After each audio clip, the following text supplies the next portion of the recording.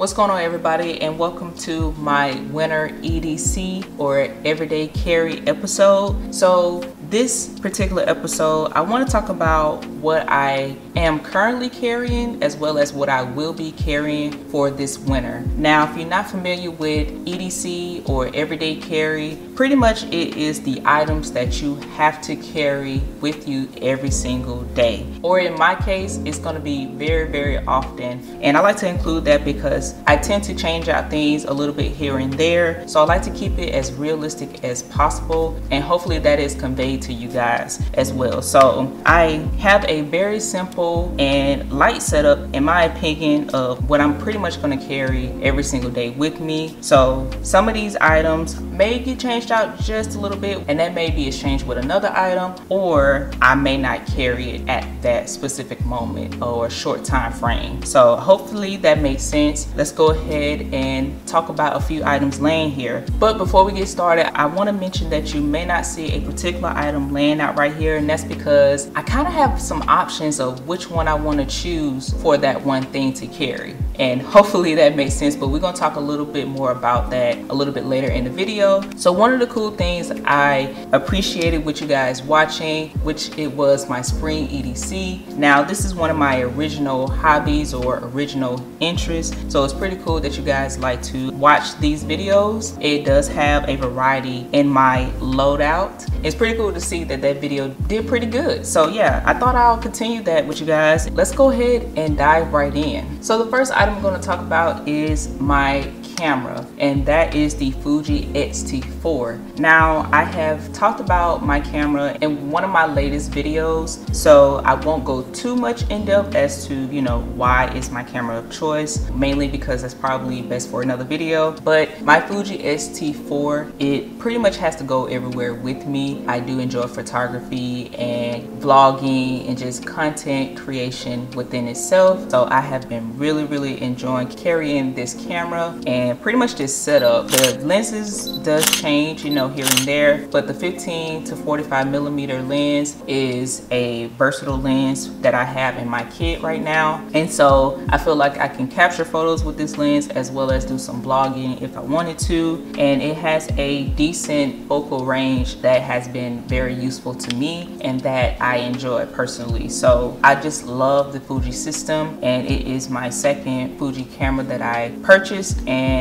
I just enjoy this setup a lot. Now it does add a little bit of weight to my everyday carry, but I will say it's pretty much the only thing that's pretty heavy in my bag, but it's still relatively a light setup. That's one of the things that I try to watch out just a little bit with weight, is to make sure that it's versatile and I can carry it, and I want to carry it because it's not too heavy, but definitely still get the quality I'm looking for. So while weight is not a huge deal for me, it still has to fit in the bags that I use and I carry my EDC in. So again, yeah, the Fuji X-T4, really good camera. I still plan to share my experience with it because it is coming up on a full year since I've had it. And also the 15 to 45 millimeter lens is a underrated lens in my opinion because it is versatile. Now while it's not the best lens out there, of course, in the Fuji system, it is still a decent lens that if you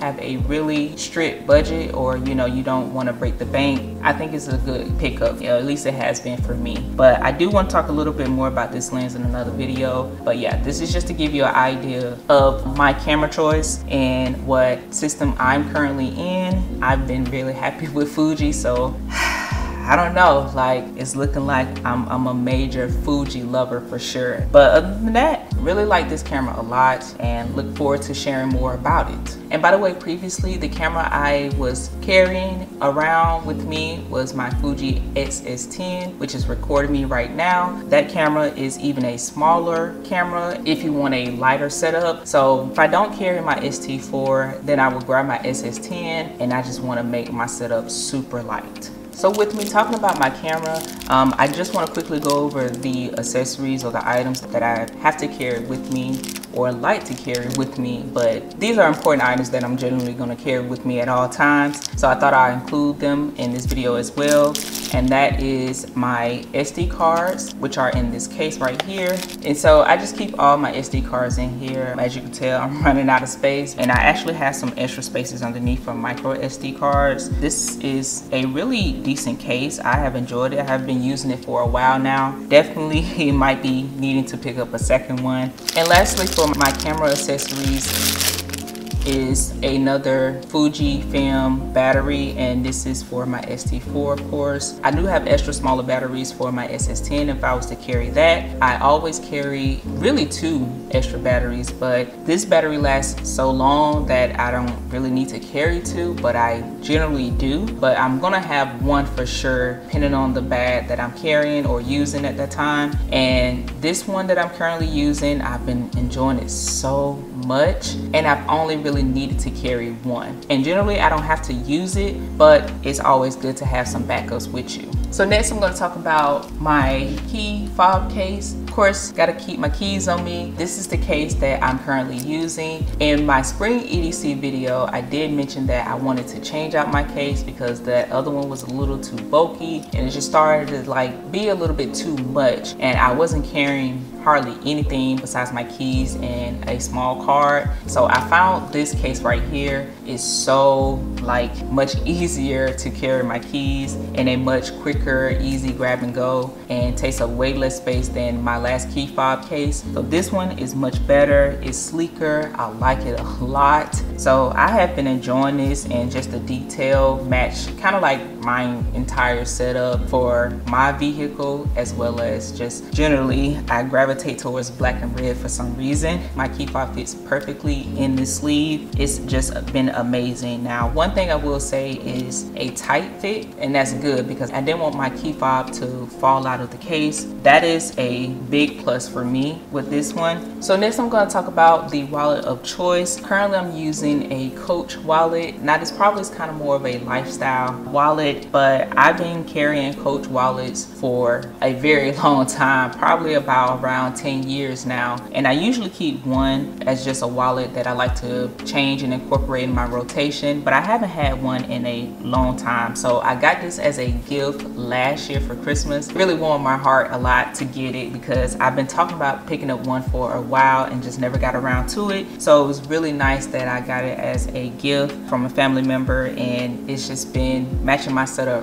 very well. I love this color. It's kind of like a neutral design and color for me because I have a lot of browns and blacks, and you know, of course brown and black matches well with olive to me. So it's just been a joy to have one back in the rotation, so I can carry all my cards in this wallet, and can probably throw in an extra card if I wanted to. I use all the slots that are available, so this has been my main wallet definitely the last few months. I would say last 4, maybe even 5 months. So it's going to continue into the winter EDC, and as you can tell from my usage of the last 4 months, for sure it looks pretty good. That's one of the main things I like about Coach wallets. They're very doable for my usage, and it takes a lot for them to wear it down from my experience over the years of using them. Definitely love this wallet a lot, and it even fits into more of a minimalistic carry as well. I haven't had something this lightweight in a while, I feel like, so the fact that it flows into my rotation throughout the year is pretty cool.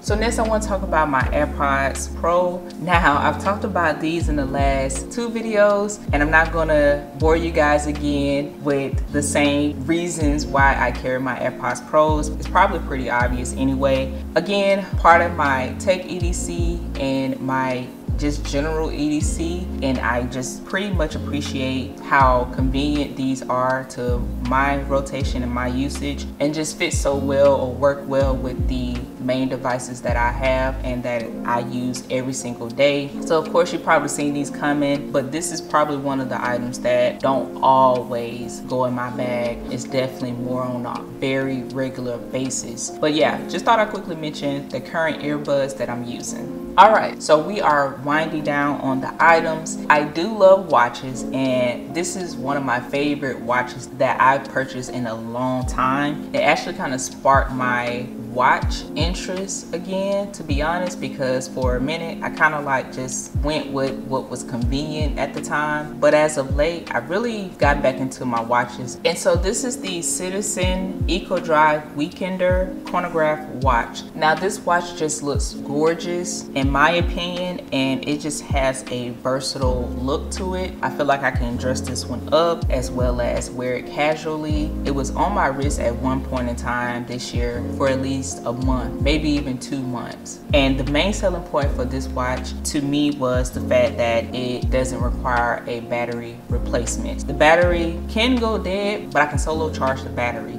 That right there was like, oh, I have to get it, to be honest. Like, this is kind of perfect, because that was the one knowing thing about watches for me, was having to replace the battery. I can charge it from any type of source of light. So I love the fact that Citizen definitely incorporated that idea into their watches. So while it is a little bit more expensive than most watches, I definitely appreciate the fact that it has that feature. For my lifestyle, it kind of fits and makes a little bit more sense. Now that's the thing, like, I try to pick one that I know is going to fit very well in my rotation. But yeah, so I've had this watch for several months and it still looks good with the leather band right here. Of course, as you can tell, it has some wear around it. I think that adds character. I am a sucker for leather, so to me, little wear and tear on the leather pieces or parts of an item just adds some character to it. So that's another reason why I decided to go with this one, because I can have it for a long time and it still looks good with this age. So again, this is one of the items that I change out regularly, but it's definitely going to go into my winter rotation. As of now though,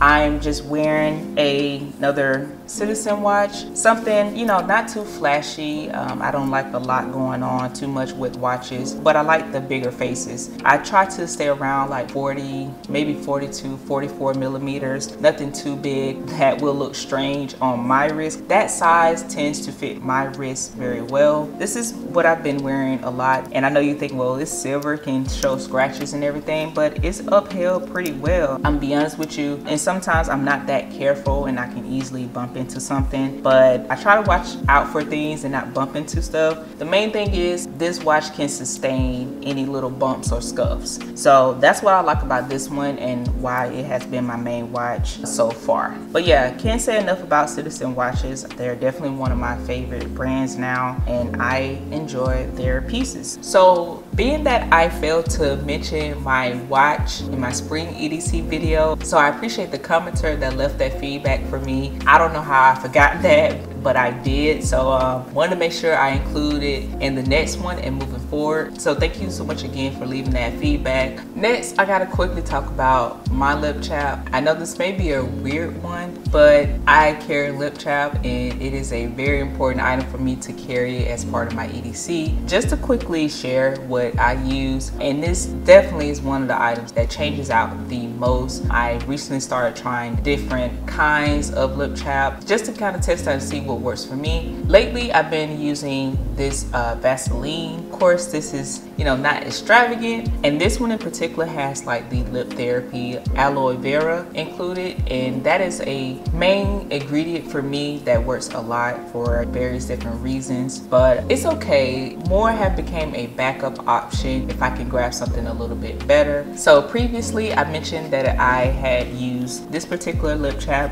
and this one is by Blistex. Definitely wasn't my favorite for sure. I definitely like another product in this same line. I am going to pick up another one of the one I liked. This one was okay, it just wasn't all that great. It probably would be a backup option to the one I prefer, but this is just to get you an idea of the lip chaps that I use. So we are finally talking about my phone again. So the phone that I'm currently using is the iPhone 13 Pro Max. So this is another tech product that I talked about in my latest videos. Again, you know, just want to cover just the high key points in this one. Of course, my phone is part of my EDC. I just want to show you guys like the current setup that I have for it. So I decided to throw on the Sequoia green case, and this is the Apple version. I like how it has that fall color to it, and it matches well with others. So, you know, these colors are really nice and go well together, and I have been enjoying these colors a part of my, you know, fall winter setup. I have the the Apple MagSafe wallet, and this is the one with the Find My feature. And so you may be wondering, why am I carrying essentially two wallets? Well, the Apple MagSafe wallet only can fit 3 cards. That is perfect for me. So this wallet can fit those main 3 cards, which is very important for me. I don't have to feel like I have to leave one behind. And as I mentioned in another video, the Find My feature is really the main selling point and why I pretty much will grab MagSafe wallet over a third-party wallet, simply because of that feature. By it being a part of my winter EDC, I feel like it won't take up too much space and it can be a backup wallet on my phone. Now, I haven't done this before, so this is going to be a test run to see how well this works for me during the winter time and if it continues into my EDC rotation. So we are finally closing out the items that I will be carrying this winter, and this one is a new addition. So I've never carried a fidget toy. Shout out to the EDC creators out there that share their fidget toys, and this one I saw that was really neat. So I thought I'd pick this one up. Kind of glad that I did. So it definitely helps with my anxiety and, you know, while I'm working, and something that I need to kind of like slow my thoughts down a little bit. I feel like this has been helping some, and it may be in my rotation here and there, but this is definitely going to be a test run for me carrying it, and I'm pretty excited. So again, this one looks pretty cool. It's new to the EDC loadout, and I did a little small unboxing of it, so I'll probably throw that up at the end of the video just to show you guys what came with it, because it was pretty nice. Alright, so here we are. This is the specific item that I was referring to at the beginning of the video that you didn't see in the flat layout of what my EDC is. That's because I'm deciding, you know, of which new tool, it could be a multi-tool or a different knife that I'm going to carry. I previously was carrying a very small knife or a super light setup. Generally wanted to keep that an item that I can have discreetly. So if you watch maybe my first EDC video that I did last year, I believe it was last year, maybe the year before that, I purchased these knives that I didn't even get a chance to use yet. So they have been sitting in the box waiting for me to put them in rotation. I'm excited to finally get into them. So we're going to start with the first one. Okay, so here is the SOG. This is their multi-tool EDC pen light, and I just had to get this one mainly because, I'm gonna be honest with you, it looks pretty dope in my opinion. So I thought I would add this to my EDC rotation. It is the Baton Q2. So this one includes a flashlight, knife, a screwdriver, and a bottle opener. So that's 4 different tools in this one. I don't know if I can ask for anything else quite like this product right here. While it may be a little long, but it's really slim, there may be other multi-tools out there that are even smaller than this. But this is my first one, and I thought it was a pretty decent cost. And you get a battery that's included, which is pretty good, and that's the flashlight being on. Really neat design. This is so neat. And this one also has a pocket clip included on the back, so if you want to carry this in your pocket, you can definitely do that. So that was another good feature that I liked about this one. All right, so in the larger box, I have the Gerber Tri-Tip Mini Cleaver. Now this one is a fixed blade. This one is kind of like that butcher knife look, and I was just a sucker for this one. It just looks so cool, and I have no idea what this is because it's been in the box this entire time. But yeah, and it has this nice Sequoia green, the scales, a little bit of small branding here, and this one has the, what I would call a holster, and it clips in just like that. Definitely has a tactical look to it. I'm looking to, you know, maybe add this to the rotation. So we definitely shall see. And lastly, we have the Gerber Quadrant. This one is another one I picked up a couple of years ago. I thought this was an interesting design. This is just more for like looks, and I just like how this one looks pretty much. Now, while I'm not a knife expert, I just generally can like gravitate more so to the aesthetics of the knife than get into all the little specs about them. So probably enthusiasts that would say why they would choose a certain style of knife. So this one, again, is more fun looking and an affordable pickup as well. Definitely looking to break this one out of its box as well. All right, so the decision I'm gonna make going into my rotation first, I'm gonna have to go with the SOG or the SOG multi-tool. This one just has so much versatility to it. It's really a category within itself. So I really wouldn't say like, oh, this is the knife choice per se, because it's a multi-tool. So it has more benefits of carrying it. So that's why I'm gonna just add this one first, and definitely a decent size blade that's included. Yeah, this is gonna be the first one I add, and you know, looking forward to show you guys a little bit more about it, and as well as the other ones. So alright you guys, that's pretty much gonna wrap up this video. I hope you guys enjoyed this one. I surely enjoyed making it. Again, I think it's really cool that you guys are liking these types of videos, because I really wanted to start incorporating more EDC style videos. I do it with tech, so I kind of want to just, you know, add my rotation of non-tech EDC items within my channel. Again, I appreciate you guys watching. So this is pretty much going to be my winter EDC loadout. Let me know what you guys are carrying. So typically I know people EDCs can vary and what is cool to see other people using. And you guys already know the drill. Hopefully you consider subscribing as well as giving this video a thumbs up. And if you know someone who's interested in these types of videos, or just you would like to share my videos, that'll be really cool. With all that being said, I hope to see you guys in my next one, and stay safe out there. Peace.